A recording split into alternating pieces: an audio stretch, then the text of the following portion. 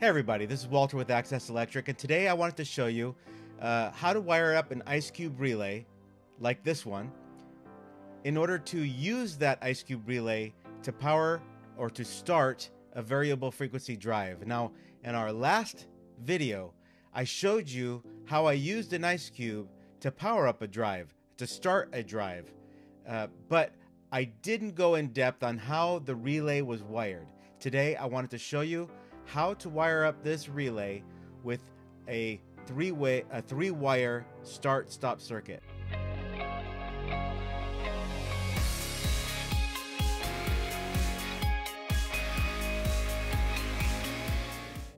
All right, well, here on the screen, I'm going to show you a relay. Let's see, let me get this active. I'm going to show you a relay, and a relay has this relay has 8 pins. 1, 2, 3, 4, 5, 6, 7, 8. 8 pins on this relay, and they're connected in a certain way. Number 1 and 4 are normally close together. There's a bar, an arm, and I tried to take a close-up of that for you.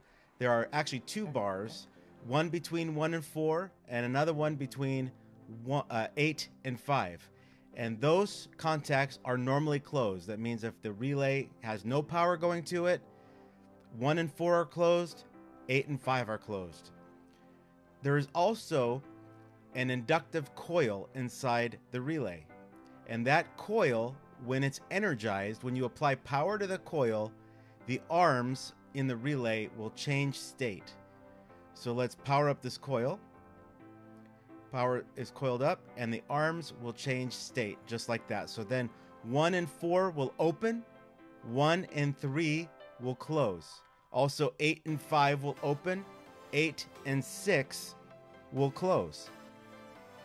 And so that is how a relay works. If you power up the coil, as long as electricity is creating a magnetic field in that coil, the bars in that relay will change state, just like that.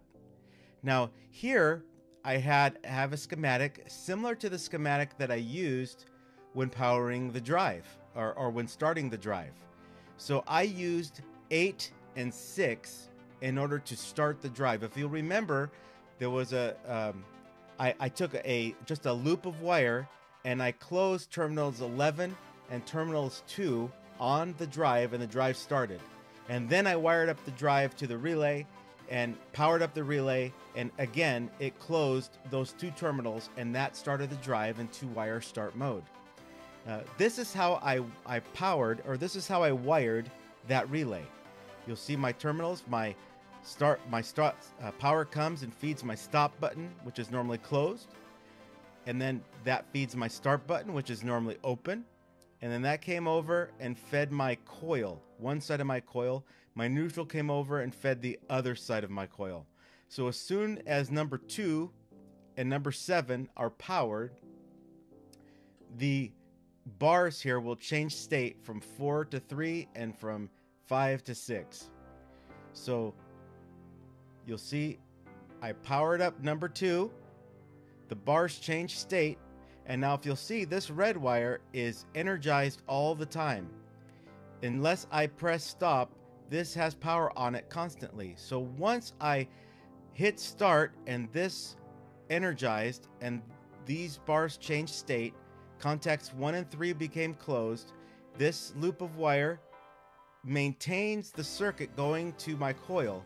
So now I can open up my start button, and my relay stays in the energized state because I have power coming in on number 1, going over to number 3, and then looping back to number 2, which keeps my coil energized.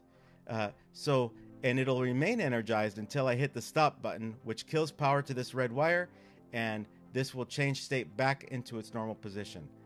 That's how it works. And I'll show you this is a ladder diagram of the same exact circuit. I have power coming through my circuit breaker. If I turn off the circuit breaker, it turns off electricity to that.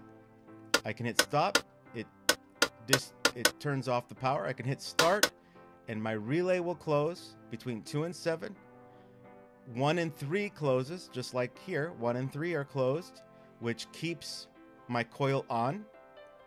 And then 8 and 6 will close, which is this closed.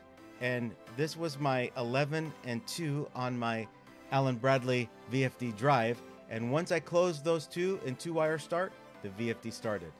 That's how you use a relay in with a 3-wire start stop to turn on whatever you needed to turn on. Now, one thing you got to remember is these relays, these Ice Cube relays, they're not made for a large load. They're made for this is a control circuit relay. So you don't want to turn on lights. You don't want to turn on motors or pumps or anything. This one here is rated at no more than 10 amps at 250 volts. So you would never want to use it for a large power source. But for a control power like this, it's the perfect choice. Anyway, if you like these videos, give us a thumbs up. If you want to subscribe to our channel, go ahead and do that. And until the next time, have a great day.